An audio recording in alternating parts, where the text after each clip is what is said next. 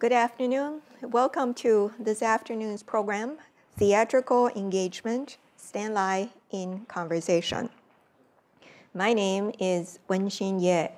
I am Professor of History and Director of the Institute of East Asian Studies here at UC Berkeley. I am pleased and honored to be your moderator in conversation with Dr. Lai. This program is jointly sponsored by the Institute of East Asian Studies, Arts Research Center, Townsend Center for the Humanities, and Center for Chinese Studies. Before we get the program started, I'd like to offer a brief introduction of Stan Lai. And then I would also like to take this as an opportunity to remind all of you to please turn off your cell phone. This program is being video recorded.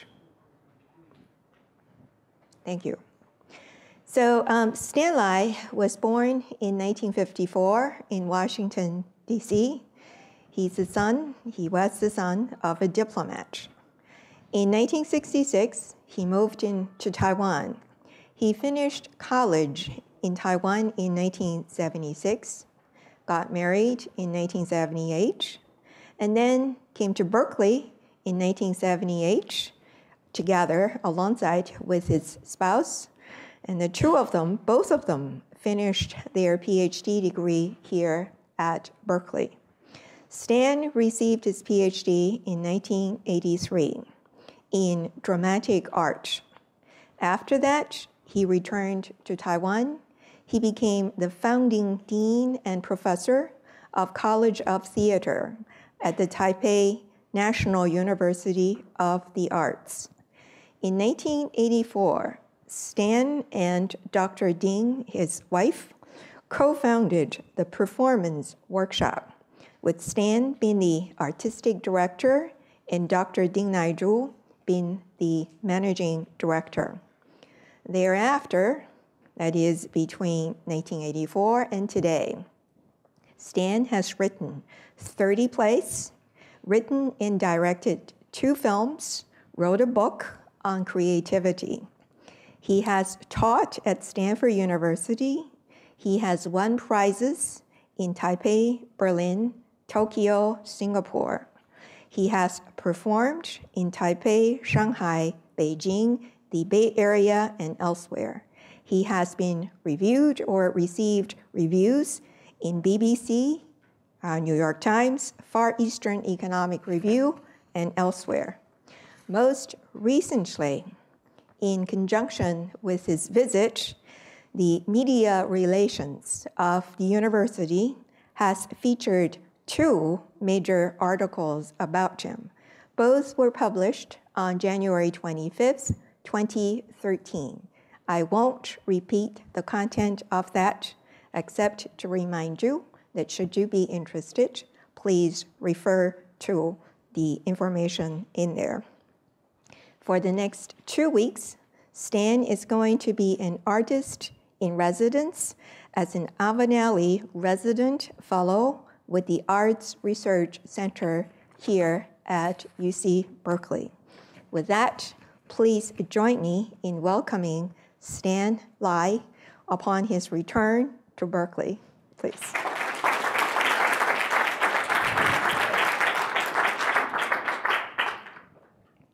So let me explain that Stan and I actually do not know each other very well. Come on. We've met once or twice.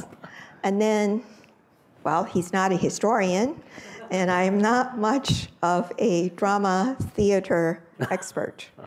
So we had a bit of conversation earlier this afternoon in preparation of this conversation. And I thought I worked out a scheme in my usual way as a historian, insisting upon things such as chronology, organization, thrust of an argument, and the points that you eventually might wish to deliver. I've discovered over the course of the conversation, in my effort to guide Stan in those directions, that I ran into resistance. It wasn't just that. I also found it a somewhat intellectually exhausting exercise, running into one of the most complex minds that I have ever encountered. So here it is. Let me just do my pedestrian chore, reading my questions to him one by one, and let's see what's going to happen by way of eliciting responses. And let me just say that after he and I have had our conversation, we'll see what happens. We'll see, yeah. Right. We'll see. I am taking on the spirit of improvisation. Even though the minute that I use the word improvisation, Stan tells me that he doesn't do that anymore. So Stan, so we know the outline of your curriculum vitae, which tells us where you came from, where you were born, the institutions that you've been to, the places that you have been to. But who are you anyway? That is, in what way are you a product either of your time, your place, or neither? Yeah, I think this is a good place to start. First of all, I'm honored to be here. It's always an honor and a pleasure to be back at Berkeley, a place that has given me so much for my career. And I don't know, I think life really goes in cycles, and it's been 30 years since I got my degree here. So that's a nice number for a cycle. I think we're all definitely products of our times. I talk to my students today, and I see their minds are very different from ours. Their aspirations are very different from ours. For many years, I felt that, like in the 90s and in the 2000s, is that what you call them? Yeah, anyway. I found a real lack of aspirations, of idealistic aspirations. I think our generation was very idealistic, and it came from the times, which were very troubled and turbulent times. Not necessarily in day-to-day life for ourselves, but our parents. I think Wen-hsin and I come from the same generation. Growing up in Taipei, our parents' generation was the one that suffered all of the turbulence from the war and the civil war in China, and the big split in 1949. I think, well, my family, my father and mother both came from mainland China in 1949 to Taiwan with over 1 million other people in probably one of the largest mass exoduses in history. And perhaps being the most special of those mass exoduses, being that you came somewhere and you couldn't go back, so there was like one way. And like when I did this play a few years ago called Baodao Yicun, The Village, about this whole generation of people, in that play particularly military people, when we went to China with the play, and I had no idea that people would be interested in the Taiwan villages, the dependent villages for military personnel is what they call them, Juncun. We had an incredibly enthusiastic response to every single performance we had. And before that, people said they had no idea what this was about, because they said, oh, villages, oh, it's the same as in China. We have military dependent villages, it's all the same. They call them 军队大院. It's the same thing. I said, maybe, I don't know anything about the Chinese military dependent villages, but I mean, and there should be a similar sense of space and intimacy and the sense of going through hardship together. But I'm sure that your military villages do not have something that ours had, which was the sense of wanting to go home and not being able to, the sense of never being able to leave and never being able to get back to your homeland. And that is the very special texture of the times that I grew up in. And these times also featured martial law in Taiwan, and it was actually a very stifling sort of way.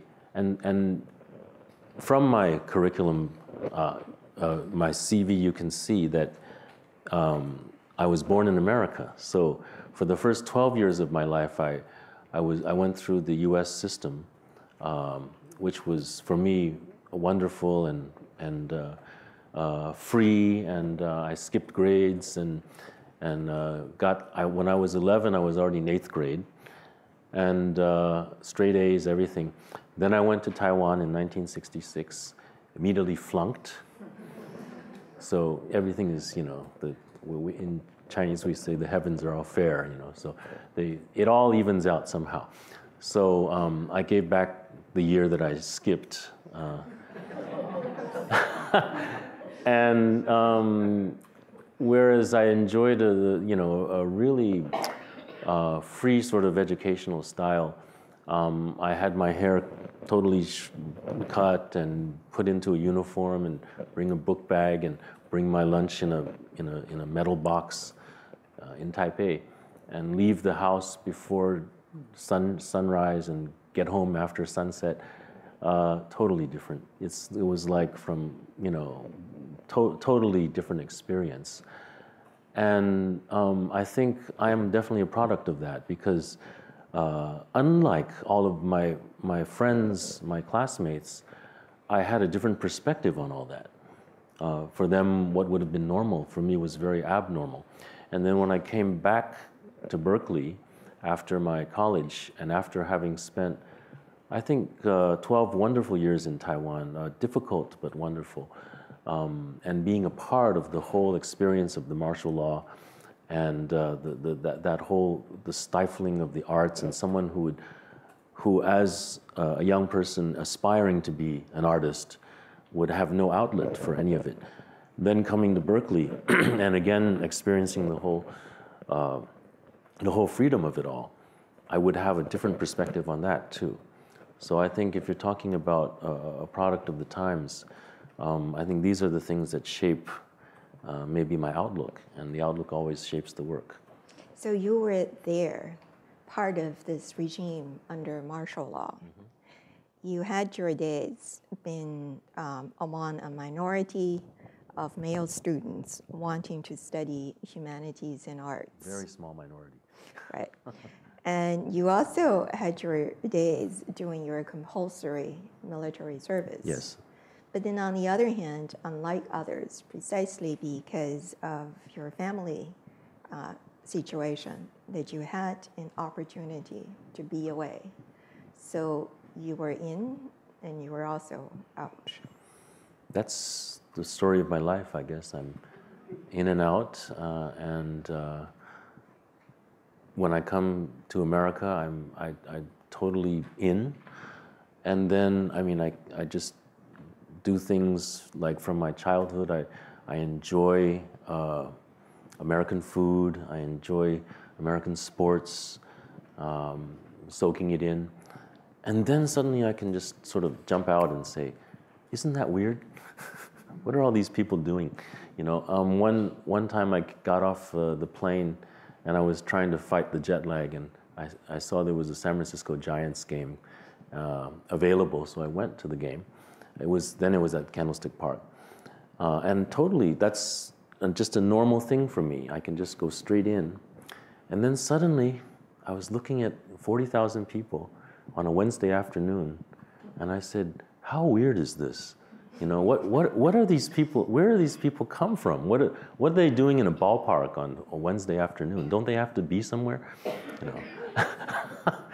And so it's that, I can suddenly alienate myself from the whole situation and see how strange it is, and then sink back into my hot dog. So. But then on the other hand, right, Stan, mm-hmm. Would you characterize yourself as a wanderer doing your exploration alone? Or were you doing this, at times at least, through the mediation of family, friends, and other connections? It's pretty much alone, I think, really, because I think every individual has their own unique window on the world, and my window has been shaped by, of course, family, definitely. But when you're doing the journey, you're by yourself. Yeah, and likewise in Taipei, I love the night market food, and I can just again go straight in, and then at that night market suddenly just alienate myself and say, how weird is this? Why are people eating all this food? Yeah, so. So by the time you returned to Taipei in the mid-1980s, the plays was democratizing, right? Martial law was Slightly, not yet yes, lifted, right? but people were thinking, and it was possible to do some reflection about the repression of the regime up to that point, and then also about the futility or the myth of an eventual military reunification of China under the leadership of the nationalist government. So, of course, the 1980s was a very interesting time in arts, theater, academia in Taiwan. And you mentioned that you were very close to the director, Edward Young. You were also very close to Hou Xiaoxian, for instance. Now, they had their take on what they had witnessed, experienced, reflected upon. How would you characterize your take of your reflection at that moment in comparison with them?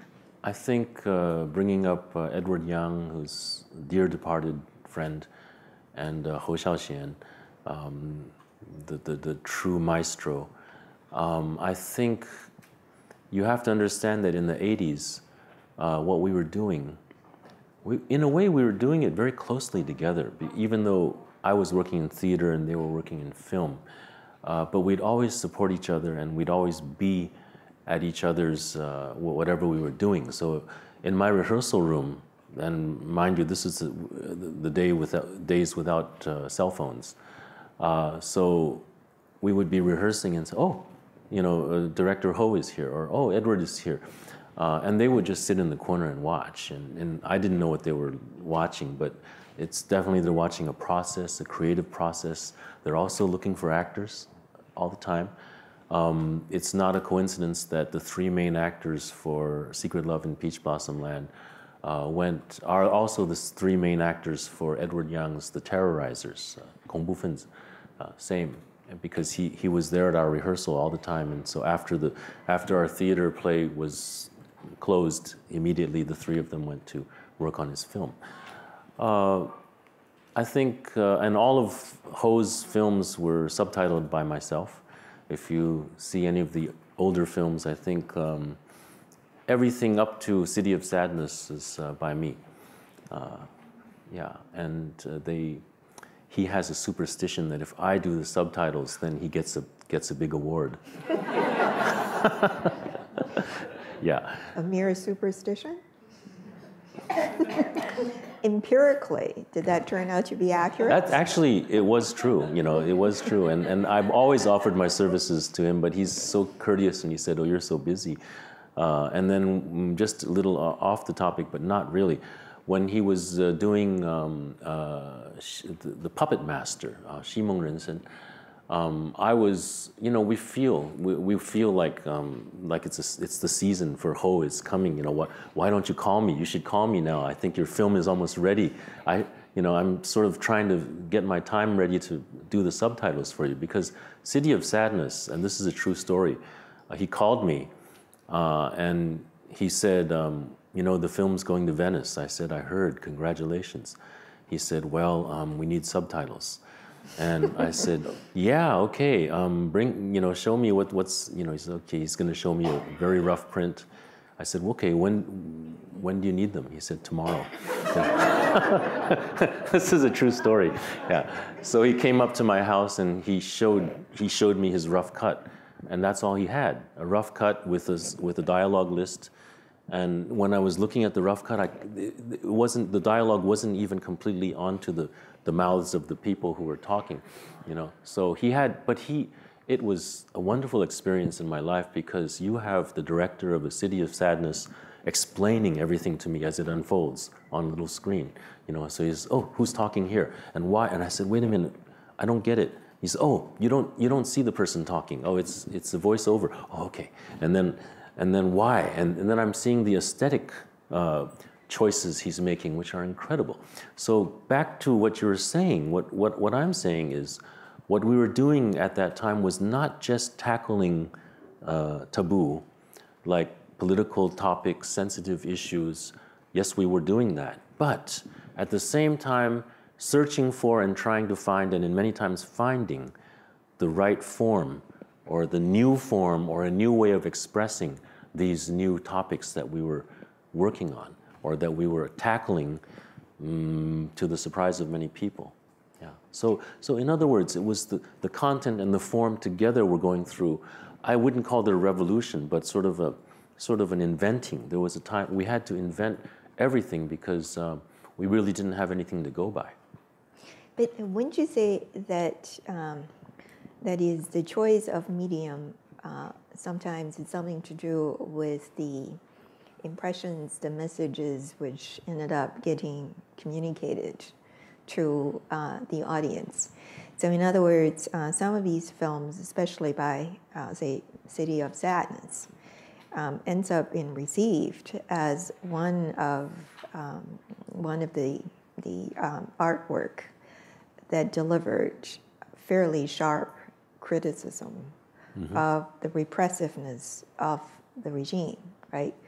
Now, whether artistically, of course, the film is much more than that. Yes. But nonetheless, it came across as a fairly dark film. That darkness does not seem to be something that you choose to emphasize? In a different way, I think. I think my work has a lot of lightness, if there's a word for that. I guess there is, but it's not meaning that light, not the weight. I think there's a lot of light in my work, and I like it that way. But sometimes the light accents the darkness, and that's the strategy. Is, for instance, if back to the Village, that play, traditionally literature and films about villages are very dark. And to me, when I started tackling this creative challenge, I thought, if the whole atmosphere, if you had a soundtrack for the background soundtrack for a village piece, it would be dark, dark, dark. Okay, so if you're going to write something dark and put it on a background of dark, I'm sorry, that doesn't do it for me. So if it's very dark and then we're going to try to paint something light on it, I think that makes sense to me, and that's why people see the play and they're amazed at their own emotions, because they start by weeping, and then they start laughing, and then it keeps on going back and forth throughout the 3 hours of the show. So I think this is something. If I call it a strategy, it's too much like I'm planning it. I think it just comes naturally from my own character, that this is the way that I like to do it, and this is the way that I find people very responsive to this sort of. Well, occasionally, right? People do die in your plays. Oh yes, quite often actually. Yeah. They do die in your plays, but on the other hand, it's death is not necessarily a termination or a resolution. Death is not necessarily dark either. Yeah, I think. Care to elaborate on that, please? Well, let's say in the Village, one of the main characters passes away. It's very sad, but you see him again, because in the end, he reads, his ghost, or maybe his, the imagination of him from his son, or the memory of him from his son, reads a letter at the end, which sort of summarizes the whole show. Currently, I'm working on a play of mine called A Dream Like a Dream, which is an 8-hour work that we did in Taipei and Hong Kong before, but now I'm rehearsing it in Beijing for performances in April, starting in April. And this play is very much about death. Probably the climactic scene, which comes around 7 hours into the show, is 3 simultaneous deaths on stage of the main characters, and it's I don't know if there's it's a different animal. You know, when we're talking about light and dark, it's sort of, to me, theater is something that more and more I feel that if we can make theater that lets the audience come into the theater and face reality in the world, I think this is what we should be doing. And of course, more and more theater and more it goes toward the entertainment side, and Hollywood is perhaps the antithesis of that. They want you to come into the theater and then forget about reality. And I think forgetting about reality is the pure entertainment aspect. But facing reality, then you come back to the deeper meanings of theater and its connections to rituals, I think, of which we have lost. You know, as a communal entity, we don't have our communal rituals anymore. So that's why a play like A Dream Like a Dream becomes, people become very interested in it. Mm-hmm. Yeah. Mm-hmm. So, of course, you are aware of it, namely the BBC, New York Times, other journals call you the most influential playwright today in the Chinese-speaking world. And then the way that you stage things, that is for your audience, your play, obviously, the performance obviously has been extremely effective vis-a-vis the people in the audience, creating a sense of ritual, delivering a sense of oblivion for the moment, and so forth.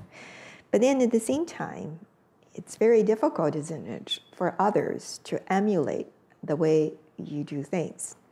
In other words, when it comes to your fellow professionals, in what way do you see your work as being influential? Do you want to play with this notion of the enigma of influence?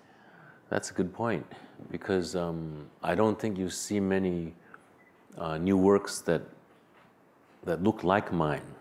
You know, I don't know how to say it. I think in China, which is so good at duplicating everything, you know, including all of my DVDs and everything. Yeah, just last week in Beijing, someone showed me a 40-some DVD set of our works, available online for, you know, a ridiculous price. Yeah, and one time I was given a beautiful silk box of my plays, 17 DVDs of my works, and with my photo and signature on it, actually. And I talked. My manager was there. I said, "When did we do this one?" And he scratched his head, you know. And the person who gave it to me said, "Mr. Lai, please don't be sad at this. If one day your company decides to release the authorized version, you just have to copy theirs, you know." Because they did such a good job, you know. Yeah, but and there have been lots of plays that copy the names of my works, or sort of copy the names so that they look like something like mine. And at times when I have endorsed a work, then I've seen posters saying it's my work. Yeah, so that happens too. But that's not at all what you're talking about. What you are talking about is, in an artistic way, how have my works influenced the next generation of playwrights?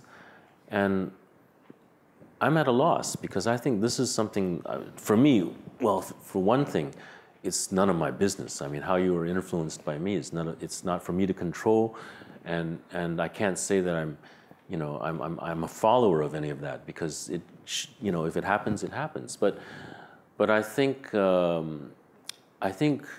real problem is we have not yet seen the next generation of playwrights. We have not seen remarkable works coming out of China when I thought we would. And once I was in Shanghai a few years ago, I was lecturing at the Shanghai Drama Academy, or Theater Academy, and I challenged the graduate students in the room with me. I said, how come I don't see the next generation of great playwrights? Where are they?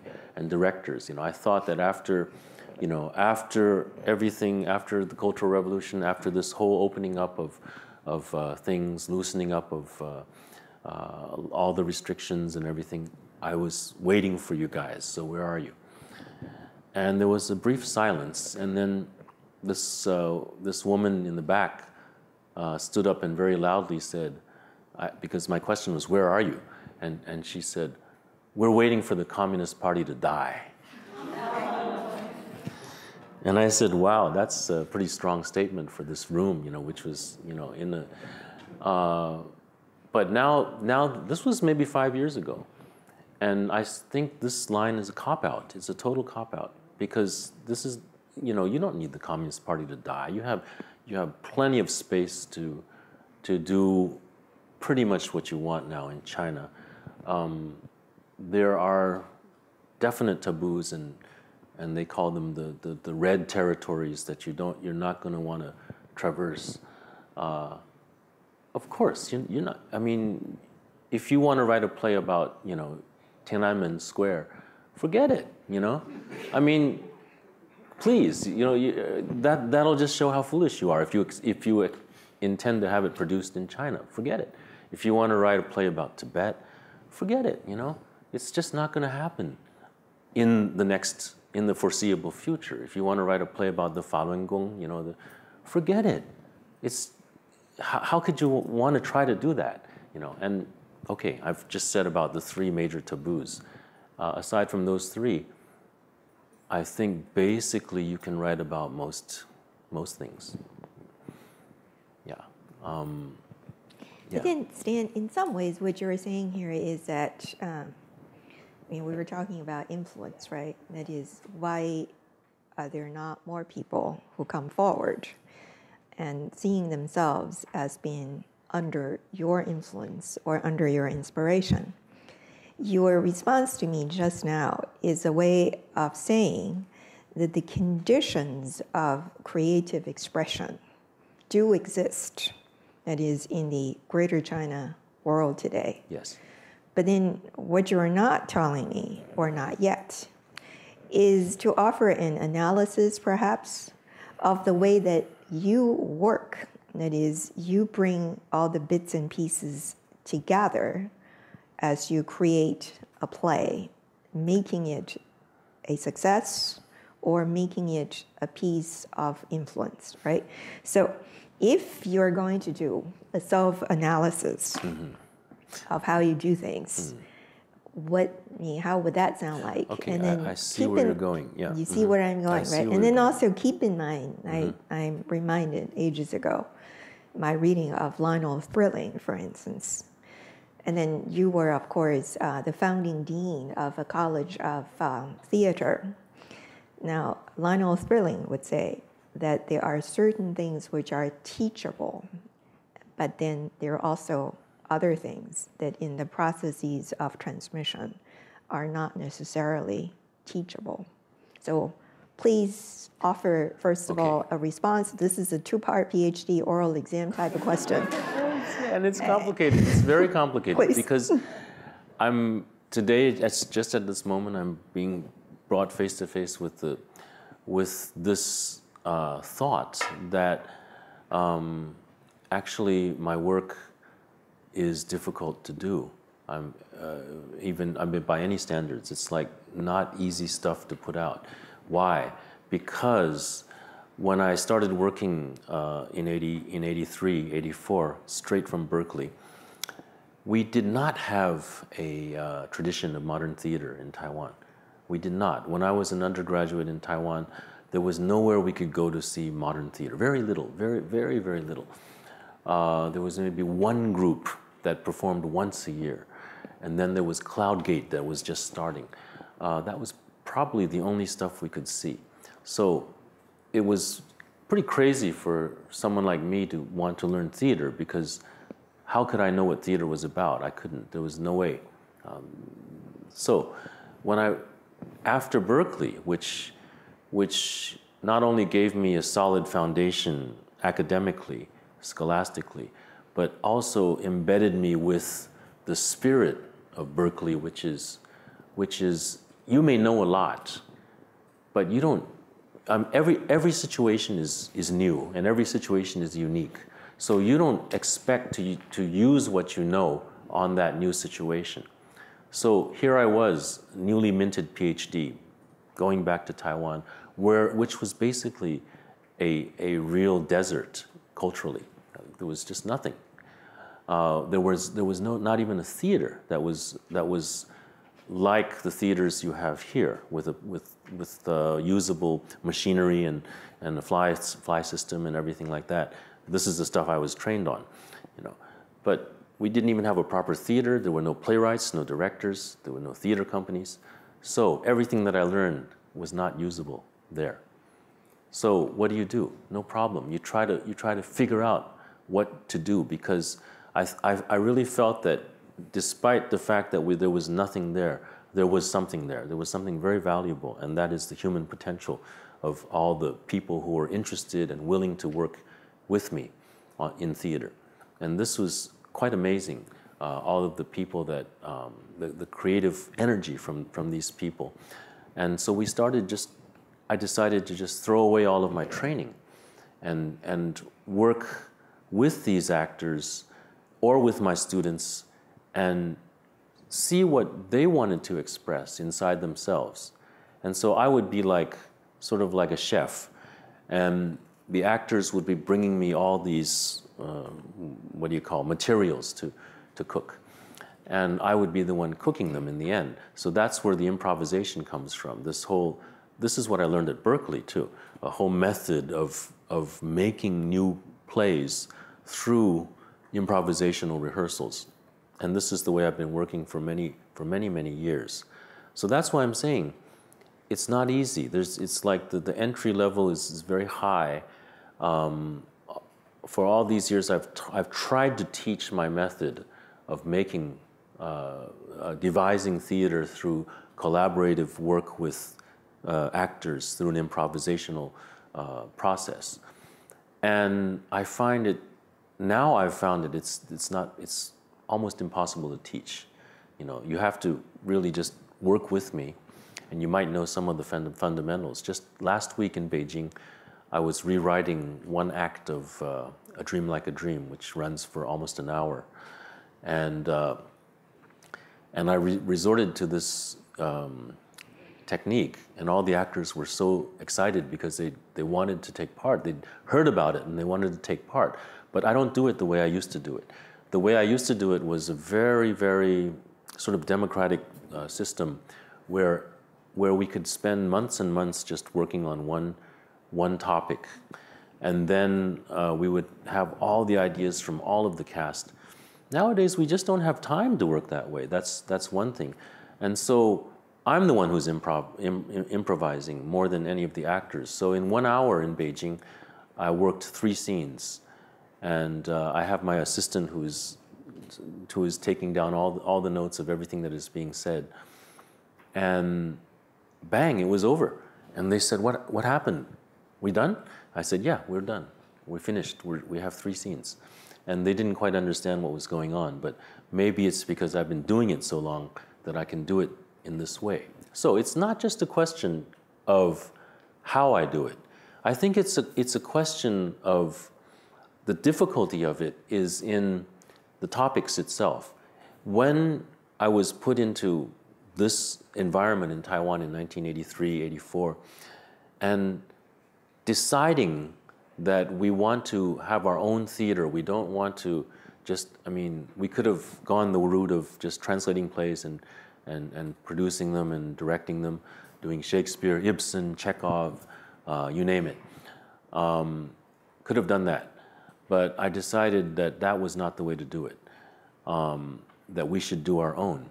And so this I think to a young playwright today, this is rather intimidating, you know, to really dig deep into yourself and say, what do you care about? What do you want to write about? What do you see? To me, I'm seeing so many things in Taiwan, in China. There's so much to write about. But I don't know, I guess they're not able to take the first step, which takes courage, which is, I want to write about what I care about. And instead, they try to write about what they think the audience wants to care about. And to me, that's a trap, you know, because you're trying to anticipate what an audience wants to see. And you just get caught in a whole, I think, in a whole bad cycle. And if your whole motivation is commercial, you know, I just say it very simply. If your motivation is you want to make money, how are you going to write a good play? You know, it's just these two things, they just don't fit together in a very, very elementary way. So I think, you know, I think there are two things to creativity. One is posing the question and posing the challenge to yourself. That's the first thing. The second thing is finding a solution to that challenge. And to me, this is the creative process. So when you first pose, what are the questions you're posing to yourself? You can have the very simple and questions that don't have any impact on anybody. You know, like, what am I going to have for lunch? You know, or you know, something like that. Or you want to write a play about, you know, a certain food in the night market in Taipei. You know, okay, that's okay, sure, why not? But where is the impact, and where is the blood and the sweat of all of that? The deeper you want to dig, and the deeper you want to care about people, about society, about politics, about suffering, then you pose bigger topics and bigger questions that take more and more difficult techniques to solve. So this is basically, I'm just saying what any creative person goes through. And to the young people today, it means taking a dive into the waters of you don't know where it's going to go. But I think they lack the courage. And this is something I'm challenging the younger playwrights today to tell me I'm wrong. But I think you lack the courage of, like the woman who said she was waiting for the Communist Party to die. I think that's a cop-out, you know, really. I think you're not being genuine to your true feelings, and you're not being genuine to admit that you don't care enough about the people around you and the world you live in. Otherwise, there's so much you can do and so much you can write about. So it's a combination, right? That is, there is a purposefulness on your part, digging deep into yourself and directing. And then at the same time, obviously, you are not interested in writing fiction or autobiography. So you do work deeply with the people, with the set, with the scene, with the stage, everything. So it's a combination about directing with purposefulness, and then also letting go, visualizing what's there, engaging with things, and bringing everything together.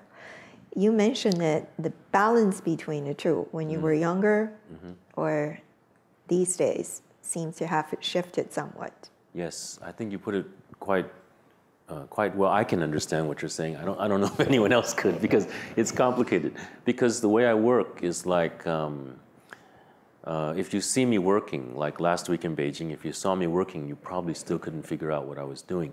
But basically, I'm a playwright who functions best when my actors are there. Okay, so my actors, meaning my characters, are there. So I'm writing the play while my characters are there. You know, that's a great luxury. It's like, it's an incredible luxury. It's different from sitting in a room and just writing yourself, facing a computer. I think in Shakespeare's days, I really doubt if he wrote his plays just sitting there writing.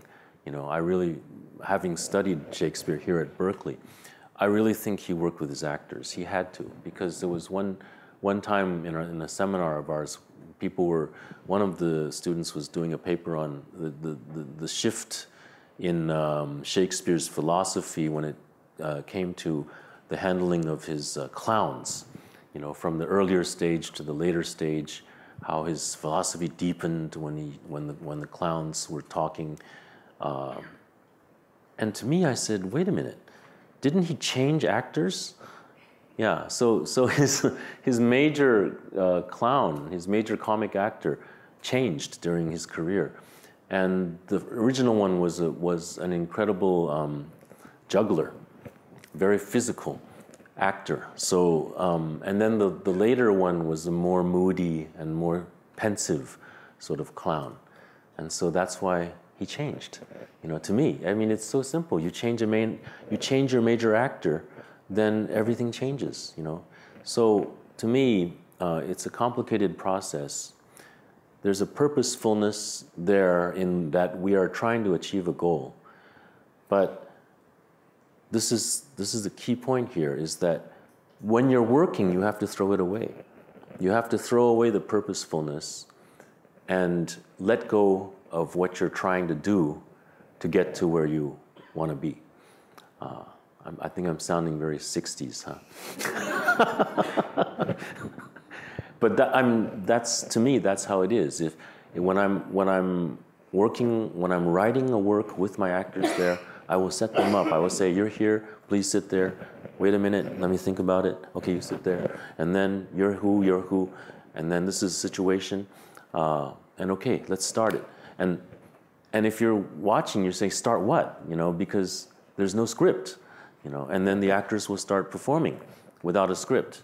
And in the old days, that's what we would do.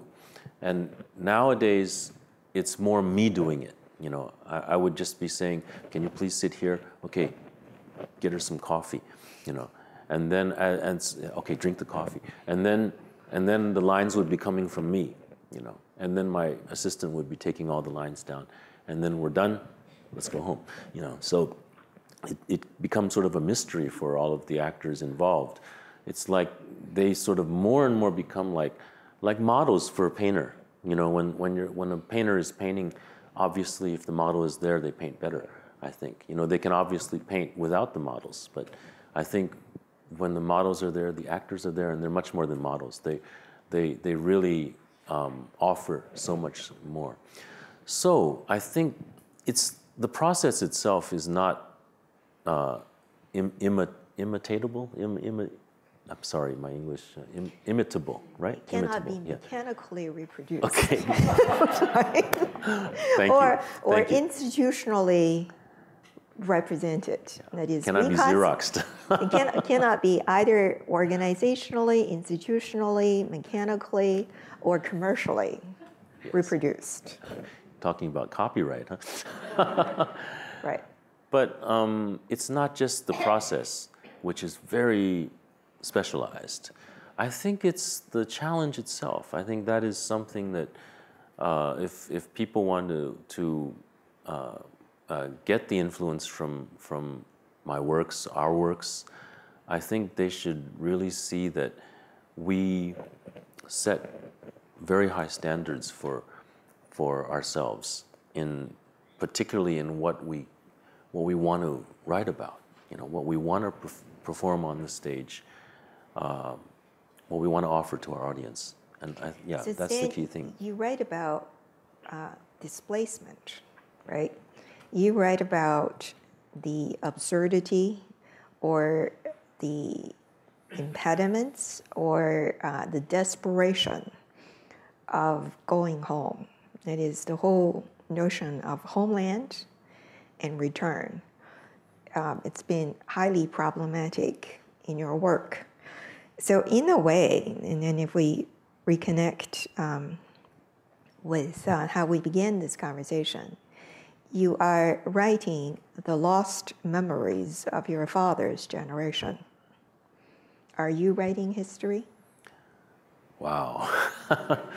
You know, when I work, I don't think about that much. You know, I don't think about displacement or whatever. I mean, that's really, these are terms that you know, scholars should be using. But I think if we, the directors and playwrights, start using them, we get in trouble too. We fall into a bad cycle also as we try to be significant or whatever you call it.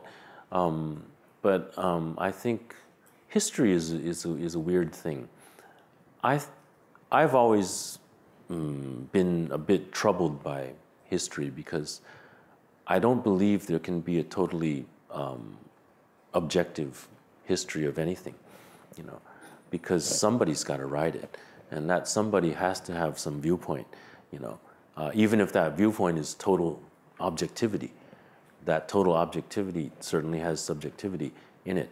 So how can we really understand? I had a conversation with a former classmate of mine yesterday. It was wonderful. We're talking about Stanislavski and how all of Stanislavski's works were not really Stanislavski, but a Stalin version of Stanislavski, you know. And so where are the real works? The real works actually, there is an incredible scribbled manuscript of Stanislavski here at the Bancroft Library in Berkeley.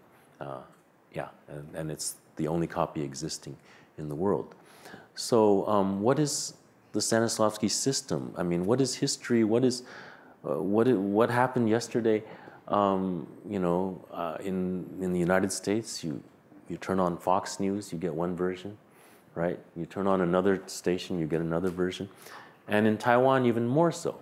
Much, much more so. There's news is so biased.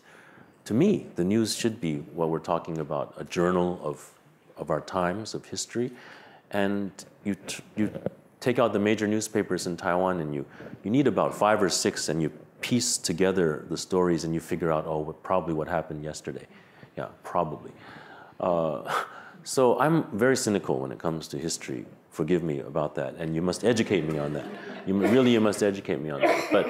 But people have said that my plays are writing history of our times, and I think that's a bit unfair. You know, I don't think a playwright should have the responsibility of chrono. Is there a verb for chronology? Chronicling, thank you. I was thinking chronalizing. No, there's no word. Chronicling the times. And I don't think that's our job. But once in a while, we get to do it. And people have said if 50 years or 100 years later, if people want to know what happened in Taiwan in the late 20th century, they might get a better idea from one of Performance Workshop's plays than from reading the newspaper.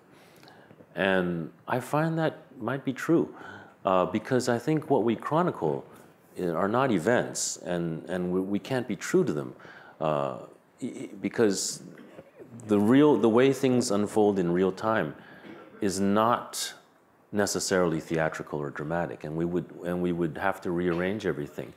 But I think what we chronicle in terms of human beings and the human heart, I think this is something special that journalists do not do or cannot do or not supposed to do. But that's what we're supposed to do. And I think there definitely is a place where the two can merge somewhere. So you do not quite see there be a tyranny of a monolithic construction, either of time or of space, right? You are not entrapped as some of your characters seem to be, in a time, a place. On the other hand, you are not completely outside of time and place. No, it's a mix that we have to have. I think the times serve as the palette for our work. The canvas, actually, to be more specific. The canvas is the times. But what we put on that canvas, we hope transcends the times. And that's the whole idea of art, I guess, I think, in any time. Great. So Stan, my final question. For whom are you performing? For whom am I? That's a good question. I think we're always torn between the whole concept of egoistic or altruistic, the two extremes. I think as an artist, you have to have a big ego to be an artist. But once you're really doing things, that ego has to grow smaller and smaller. And you have to understand that you are serving a greater humanity, whether that humanity be 100 people in a theater or millions of people watching a film. You are part of what's happening now, and you should be serving. This is idealistically, who am I writing for? I find it's less and less for myself, and when I find that, I feel good. If I find that I'm writing more and more for myself, and I don't tend to do that, because if you try to find me in my place, you know, good luck. You know, I'm not always there. You know, I really hope, like for instance, The Village. I really felt, and I told my actors over and over, I said, this isn't for us. You know, this is really for the generation that we are portraying. And when the audience gives a standing ovation, which they usually do, I told my actors, I said, they're not applauding at you. They are, but they're not. They're really applauding at the characters that you're portraying, and they're giving the whole era a standing ovation. It's not us. You know, we don't want to. Of course, it feels good that they do that, but we don't get wrapped up in that. We're really here to provide a service, and people tell us if we didn't do that play, then the memory of the villages would by now already have been gone, because the physical buildings have all been demolished. But you know, I think this is just a goal of mine, and I'm very far from it. So don't think that I've gotten there yet. So I take it that you're happy about choosing or having chosen theater as your primary medium of self-expression. Happy? I don't know. Are you happy? You know, because our medium is such a frail medium. It's so frail. The other night in Hefei, in Anhui, we're performing Peach Blossom Land, and this coaster fell from the fly system. It could have killed someone, but didn't. And something like that reminds you of the fragility of the theater, and that I have never been in a situation where I've gotten everything right and then performed. There's always compromise, always compromise. It's if you're a perfectionist, which I am, you're always tortured because you can never get it right. And in Asia, where I work, we only get like 4 days to set up a show. A new show, a brand new show that has never been teched before, we have 3 or 4 days to do it. And that's crazy. I think anyone here in the United States would refuse to do it, you know. But if you refuse to do it, then you don't get your work shown. So you have to strike a compromise somewhere. And that's what I've been doing all my life. So you asked me if I'm happy. Yeah, sure I am. Thank you. So on that note, thank you very much. My pleasure. Stan Lai, and welcome back to Berkeley. Thank you.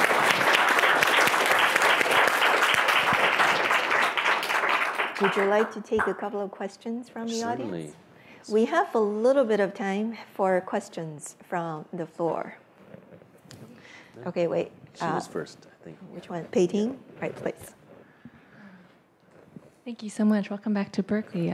I guess I should also identify myself that I'm a student of Professor Ye's in Chinese history, so the preview of the oral exam was very, very enlightening, eye-opening. Very eye-opening. I have a two-part question. Okay. That one has to do with the question of audience, and the second, which is related, has to do with the question of where the artist bases him or herself. And the author Amitav Ghosh, I don't know if you know him. Not well. He's an Indian author, yes. Anthropology PhD, but he writes about sort of the afterlife of empire, if you will. Sea of Poppies was his most recent book. And he said that there's a danger when artists, and he might have been talking specifically about authors, write only from experience because it limits imagination. And so that has a little bit to do with where the author himself is. And the second artist I was thinking of that relates to you is Orhan Pamuk, who mentioned after he won the Nobel that he didn't want to be read as someone introducing Turkey to the world, but rather as someone who had something to say about universal themes such as love and loss. And the last artist I sort of situated you with is Ang Lee, who is very different from Ho Xiaoxian and Edward Yang in that he's based himself in the United States, and his work has appealed to, I guess you would say, Western audiences with, say, Sense and Sensibility, but he does do work like Crouching Tiger, Hidden Dragon, and Lost Caution.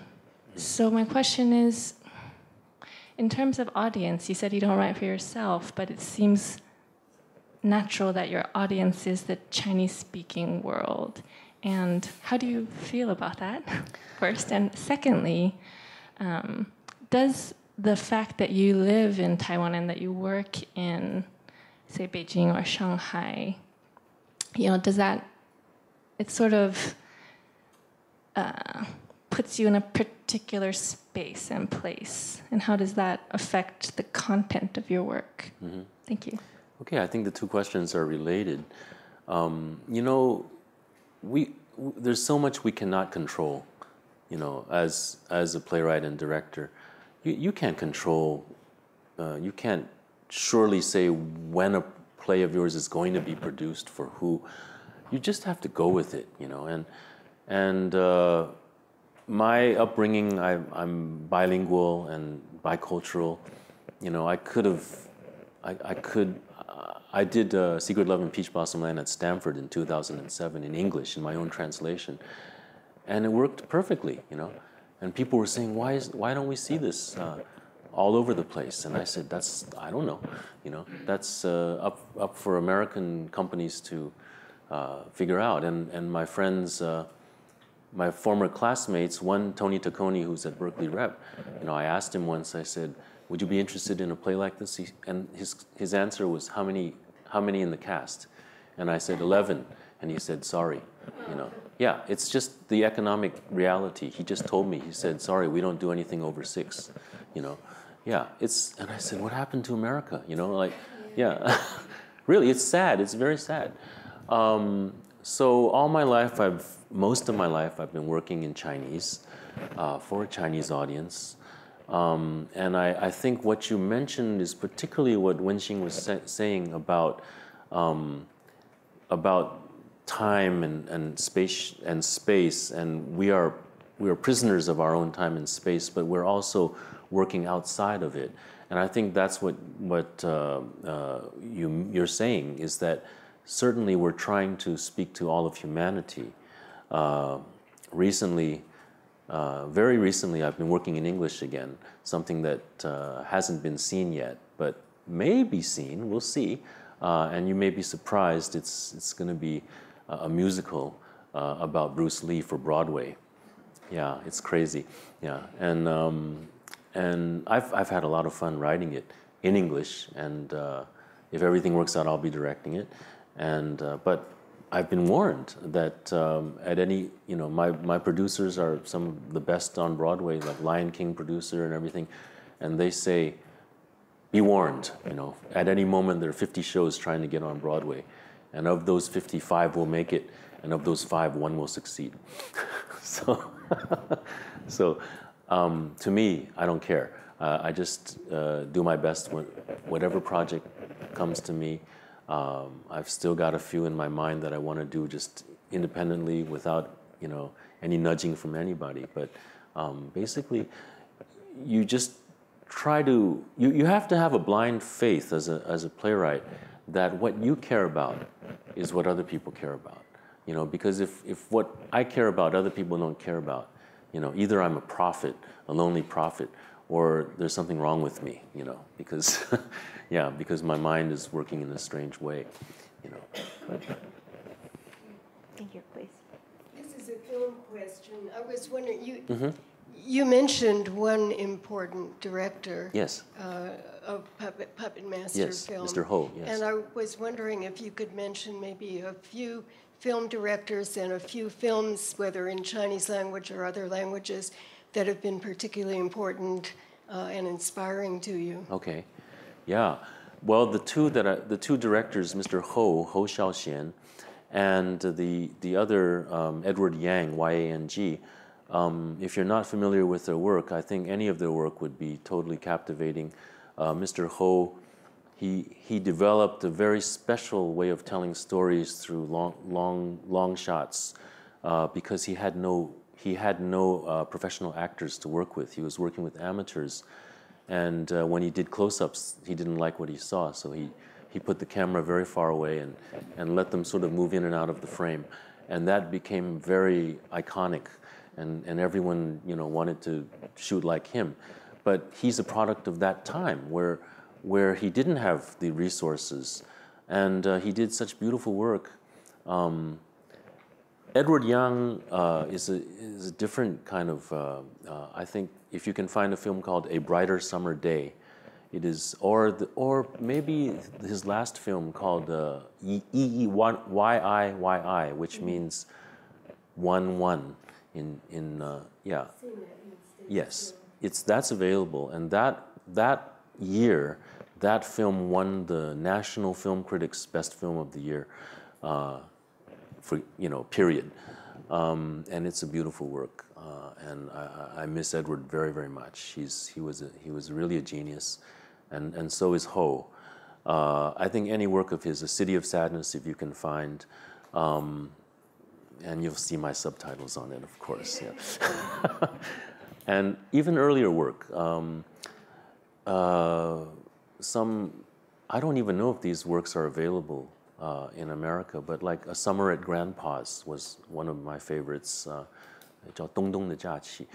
And even my wife was in it for, you can see her lying on a hospital bed. You know, it's like all of our resources were pulled together. One of the lamps in my homes has been in 3 of Edward Yang's films.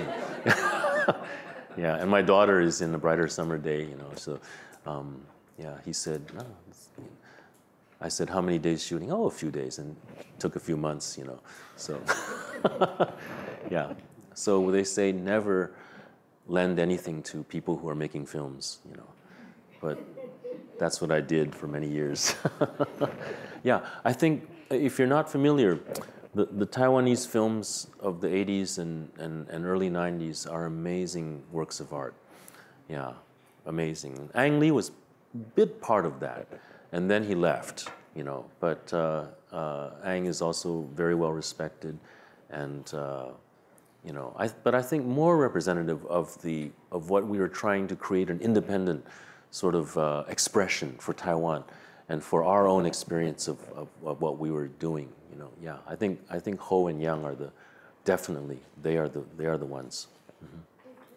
Yeah. Other questions, please? Oh, by the way, you can also see my film, The Peach Blossom Land. Yeah. Yes, it's fun. It's also from that era. Yeah. Yes. That would be Day After Tomorrow. Right. At the PFA. Not knowing any of your work, I would like you to, if you'd be willing, to tell a little bit more about this process you described where you said you look at the actors and you tell them to go here. Do do you get your inspiration for their dialogue and what they say from just how they look? Yeah. Or basically, yeah. do you have them say? I mean, do you imagine the story as just by the? So it's all on appearances of the sort of the physical appearance. In the old days, like 30 years ago when I was just starting, it would be a very tedious process of setting up a scene and figuring out who was who, and then they just start acting, and I would be taking notes, and maybe in 5 minutes something interesting would happen. Then after we got many productions going, and what happened to me basically was I worked with students for 3 productions, and then I got my own professional theater group together in 1985, and the first production, which we didn't think was not intended at all for a larger audience, became such a big hit that, I mean, it was totally crazy. Do you tell them this is a scene about, or?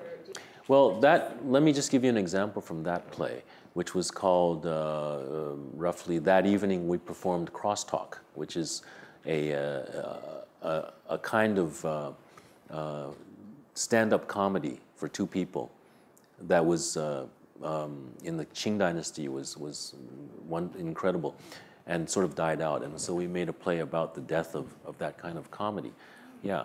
And so I would be with the 2 actors, and we would say, okay, I would say, let's do something from 1962. Okay, because the whole structure which I set up was we go back in time to different periods, and the last period would be the 1890s in the Qing dynasty, and we would recreate a crosstalk version, something like Who's on First, okay, in different periods, and people would look at them, listen to them, and say, yeah, I thought that's authentic, but then there would be things he would say, oh no, it's modern, you know. So our own the task that we set out for ourselves was extremely difficult. But then how we would approach it was, okay, 1962, all right, let's start with what? And then one of the actors said, how about street sounds? I said, great. So hawkers, sounds of hawkers of food, go. And then the 2 of them would start thinking about their childhood, you know, and the 3 of us together would be improvising on sounds that we heard. And some totally ridiculous came back to mind, you know, like there was one actor, he said in Chinese, 金牙银牙拿出来卖. It means gold tooth, silver tooth, take them out, bring them out to sell. And my God, that is so representative of a certain, I mean, you don't hear that, you could not possibly hear that unless it was a totally destitute time, that people would come out and then on the street get their teeth knocked out by this, you know, street person, and then they take out the gold and give you money for it, you know. So then we would start assembling these together into something like Who's on First, you know. And then day by day by day by day, the whole thing, in 7 months we did this 2.5 hour play, which turned out to be extremely successful. But that's kind of the way we did it. And today, I don't have the time, and the actors don't have the time for 7 months. I love it. You know, I would love to do this for the rest of my life. I would just love to do a play that has no time limit on it, because all the work I do now, it's like I haven't even written the play, and the tickets are already sold. You know, no, that sounds crazy, but that's the way it is, and that's how I have to honor my commitment to the audience. So I will set up, and then maybe it's because I've been doing it really a long time. I look at myself as a craftsman more than an artist. I think artist is a very overused word, but my craft is making plays and making scenes. Scenes are the total building block of a play, and so if I set up a scene in Beijing, what I was doing was setting up a scene from 1930s Paris and a Chinese woman in Paris in 1932. In Montparnasse, amongst all these artists. I wrote this in 2000, And recently I saw Woody Allen's Midnight in Paris, and I said, well, you stole that from me. Yeah, yeah. They did, Woody Allen's work, of course, amazing, and inspired me to go and rewrite everything that I did. So I would be saying, you're who, okay, let's start, and then stop. I would just say stop, and I would just sort of, with them in front of me, it's my craft, is to feel what the moment was, and feel what it's all about. And then I would start directing traffic. Okay, you guys come in, you do this, you lie on the ground, you're drunk, and then I would tell them when to wake up and everything. It's basically just writing the play while they're there, and it's to me it's a great luxury. Yeah. We have time for actually just one final question, and I believe this gentleman had his hand up first. Your craft is so difficult to mature to a present state. The reason in the mainland China you don't have a new playwright, is it because of their basic technique and the knowledge was inadequate? Or is that is too far leap forward to your level of performance? Well, that's a good question. I'm not sure I can answer it well. I think it would be arrogant to say that it's too big a leap, but it may be. I'm coming around slowly to that realization that it is a big leap, because when people first started seeing my work in China, the first time was 1998, a play of mine called Red Sky. It's about an old person's home in Taiwan. And in Taiwan, or in America when we perform this, it's a very humorous play, and people laugh basically from the beginning. And of course, in the end, it's a very, very serious work. But in China, nobody laughed, because they couldn't figure out what was going on, because of the way that I present everything. But it wasn't like, my work is not, what's the word? It's user friendly. It's not like I'm trying to say something that you're never going to understand, or use some expression that you will never understand. It's totally accessible. It's just that people wouldn't dare laugh, because we want to laugh, but is that what he meant? Did he want me to laugh? And the whole experience of Chinese playwriting and directing, I find it quite one-dimensional. Even though there are different styles of working in China, and there are great artists in China, the work tends to be one-dimensional, acting styles and everything. And so when they see work of mine, which is multi-dimensional because every single one is tailored to its particular task. You see, I don't have one style. My one style is, because the way I write plays, they're all different. So, people are going, am I supposed to laugh? And then when they see it 20, 30 times, then they know they can start laughing. And and then in the end, it's just the same as performing in Taipei. So it takes time. It takes time for the audience. It takes time for the writers. I think one big thing about China is that the artists are trained to say something. They always have to say something in their work. When The Village was performed in Beijing, there were quite a few professionals who came backstage and talked to me. And they said, how did you do that? I said, do what? And they said, how did you take yourself out of it? And I say, oh, this is the key. You see, because to me, it's the natural thing to do is that I shouldn't be in there. You see, but for them, the natural thing to do is their voice must be heard through a character or through something. They have to make a statement.